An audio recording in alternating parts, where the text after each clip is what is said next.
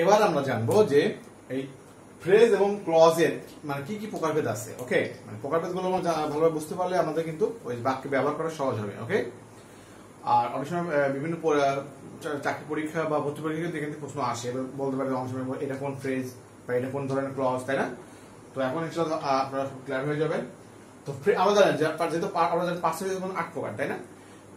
Noun আর pronoun কিন্তু একই মানে নাউনের পরিবর্তে প্রোনাউন বসে। নাউন প্রোনাউন মনে করেন যে শুধু নাউনেরই ফ্রেজ হয়, প্রোনাউনের ফ্রেজ হয় না। তো ওই তার মানে কি আর বাকি থাকে 6টা, তাই না?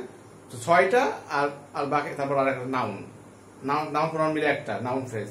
তো 7টা, তাই সাধারণত 7 ধরনের ফ্রেজ বাক্যে দেখা যায়।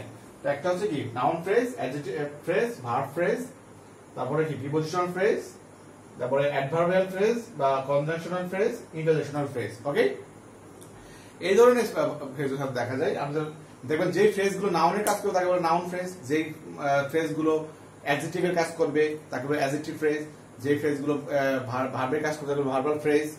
ওকে, সাধারণত আমরা বলি এই যে আমরা গ্রুপ ভার্ব বলি, তাই না? ভার্ব ফ্রেজ আমরা গ্রুপ ভার্ব বলি, গ্রুপ ভার্ব।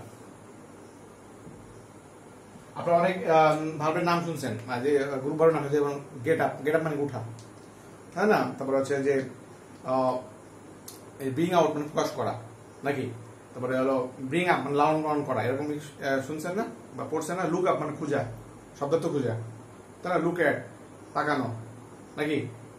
তো এরকম যে আপনার যে এই ধরনের গ্রুপ ভার্ব সাধারণত বলা হয় যে ভার্ব ফ্রেজ। এরপরে প্রিপোজিশনাল ফ্রেজ। প্রিপোজিশনাল ফ্রেজ মনে করেন যে আমরা বলি না যে ফর দ্য সেক অফ বা ইন ফ্রন্ট অফ মানে সামনে, ফর দ্য সেক অফ মানে কি জন্যে, তাই না? বা ডিন্ট অফ মানে কি কারণে, অন দ্য স্লাই গোপনে, এই যে এরকম এইগুলোকে বলে প্রিপোজিশনাল ফ্রেজ। এবার অ্যাডভার্বিয়াল ফ্রেজ। অ্যাডভার্বিয়াল হচ্ছে আপনার যে সময় নির্দেশ করে, in the evening, in the afternoon, তাই না? হ্যাঁ, এট 9 PM সময় অথবা স্থান নির্দেশ করে, ঠিক আছে? তো এই হলো অ্যাডভার্বিয়াল ফ্রেজ। এবার conjunctional phrase. Conjunctional phrase as well as মানে কি এবং, তাই না? আর এখানে এন্ড বলা যায়, অ্যাজ ওয়েল অ্যাজ এবং এর কাজ করতেছে। তো এবং এ দেখেন 3টা ওয়ার্ড নিয়ে একটা ওয়ার্ড কাজ করতেছে। তো ইন্টারজেকশন যেমন আমরা বলি ওএমজি বলে আসে যে ও মাই গড, তাই না? ও মাই গড, ঠিক আছে? ও গড বা হোয়াট এ জোক। ওকে, এরকম মানে উচ্ছ্বাস প্রকাশ করি বা মানে আমাদের ভাব প্রকাশ করি, ইন্টারজেকশনাল ফ্রেজ। ওকে, তো এই ধরনের মনে করেন যে এইভাবে 7টা আমরা পার্সেন্টেজ অনুযায়ী 7টা ফ্রেজ আমরা পেতে পারি। এরপর এখন হলো ক্লজ। এটা খুব ইম্পর্টেন্ট। এই ক্লজের প্রকারগুলো জানা খুব ইম্পর্টেন্ট। ক্লজ আমরা 3 ভাগে ভাগ করতে পারি। একটা হচ্ছে কি প্রিন্সিপাল ক্লজ, সাবঅর্ডিনেট ক্লজ, আছে কোঅর্ডিনেট ক্লজ। তো প্রিন্সিপাল ক্লজ হচ্ছে যে প্রধান বাক্য। অনেক সময় যে আপনাদের বাক্যে অনেকগুলো বাক্য থাকে, যেই বাক্য অনেকগুলো বাক্যের মধ্যে যেই বাক্যটা সবচেয়ে প্রধান বাক্য হিসেবে কাজ করতেছে, মানে স্বাধীন বাক্য এবং তার অন্য বাক্যের সাথে তার কোনো মানে সে পরাধীন না, স্বাধীন অর্থ প্রকাশ করতেছে, তাকে বলে স্বাধীন বাক্য। তো এই স্বাধীন বাক্য প্রধান বাক্য বলা হয় প্রিন্সিপাল ক্লজ। সাবঅর্ডিনেট ক্লজ মানে পরাধীন বাক্য, বধির বাক্য। মানে কিছু বাক্য আছে যে আপনার যে এই প্রিন্সিপাল ক্লজের মানে সাহায্য ছাড়া সে নিজে অর্থ প্রকাশ মানে সম্পূর্ণভাবে অর্থ প্রকাশ করতে পারে না। তো এটাকে বলা হবে যে পরাধীন বাক্য বা অধীন বাক্য। এবার তো কোঅর্ডিনেট ক্লজ। কোঅর্ডিনেট ক্লজ আমাদের কাছে মানে অনেকগুলো প্রিন্সিপাল ক্লজ মিলে হচ্ছে কি এই অনেকগুলো মনে করেন যে এই প্রিন্সিপাল ক্লজ মানে ক্লজ মনে করেন যে অনেকগুলো নিয়ে আর কি, অনেকগুলো নিয়ে যখন মনে করেন যে plus principal clause, principal clause plus principal clause, এই ধরনের এই দুটো ধরনের মনে করেন যে সেন্টেন্স নিয়ে যখন কোনো একটা বড় বাক্য তৈরি হবে তাকে বলা হবে কোঅর্ডিনেট ক্লজ। ওকে, তো এই হচ্ছে মূল কথা।